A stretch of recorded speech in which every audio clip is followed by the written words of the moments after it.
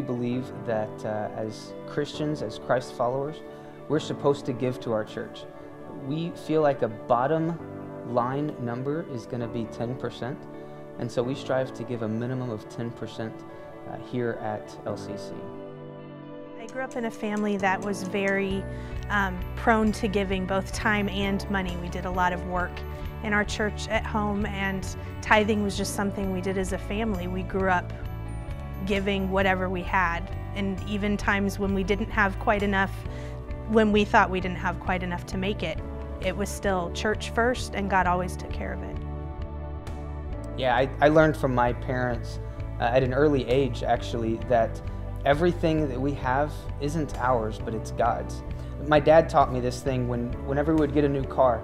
We would gather around the car as a family and we would pray for it, and then we would give it back to God. And so I've taken that concept and we've simply applied that to our entire life. Everything that we own isn't ours, it's God's, and He's just letting us use it for a little while. As Christ followers, we truly believe in the work of the local church. We truly believe in the mission that's going on in the local church. And so we need to give to be able to fund that mission, to be able to make things happen that need to happen.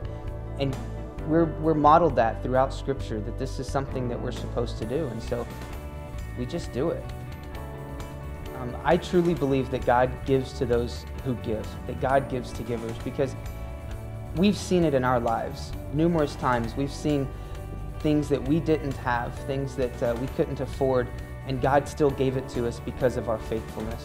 I've got a lot of stories, but one story I'd love to share with you is when we were in Puerto Rico and we just had our son, Colin.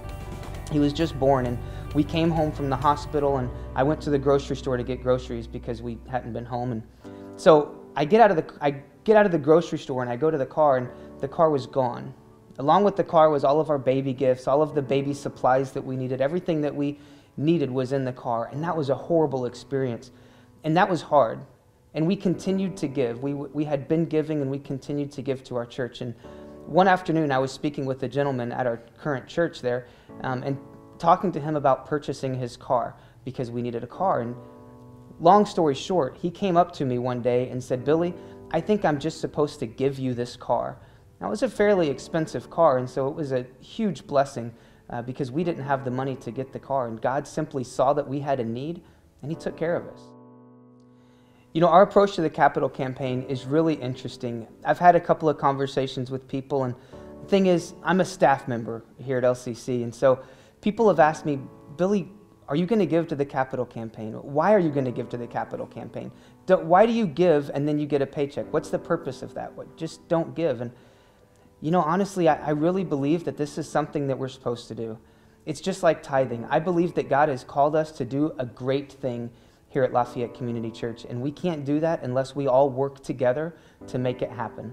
And I believe so much in this vision that I'm ready and willing to say, I'm just going to put my money where my mouth is and say, let's see what God can do here. And so for me, the capital campaign is necessary because if we do not get a new building with more space, the church is not going to grow, and it is going to go backwards, quite honestly. We've seen it happen in other churches.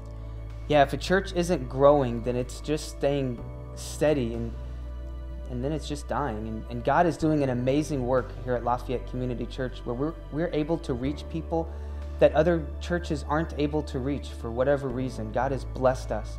And so we need to be able to fulfill the mission that He's given us, fulfill the vision that He's given us. And part of that is reaching Tippecanoe County with the love of Christ. And we can't do that if we're hindered by space.